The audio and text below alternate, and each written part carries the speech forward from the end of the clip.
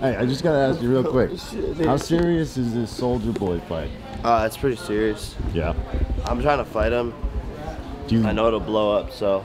Do you not like the guy? I mean, do you guys have an actual beef behind this, or is this all just business? I mean, I don't know. I don't like some of the stuff he's recently done, but like what? It's just like it's more business.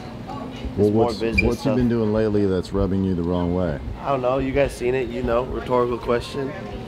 Talking about like him, like talking about Drake, or like all the. Do you not like his video game console? There's just a lot of controversy around him, and I think people would love to see him get knocked out. Oh yeah. You know what I'm saying? So. Yeah, okay. So you want to be the guy who's gonna do that for everybody? Yeah.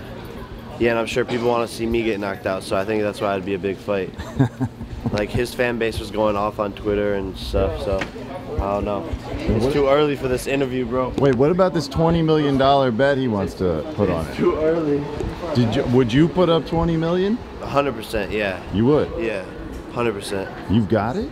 Yeah, 100%. I mean, check the Forbes list.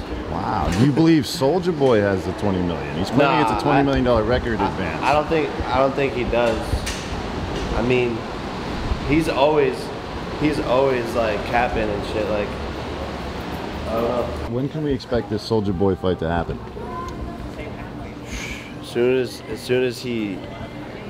as he gives me his manager's number to sign a contract, like, he's just taking his sweet time. Do you think he's all talk, or is he actually down for I think this? he's all talk. Yeah. Everyone in this industry is all talk.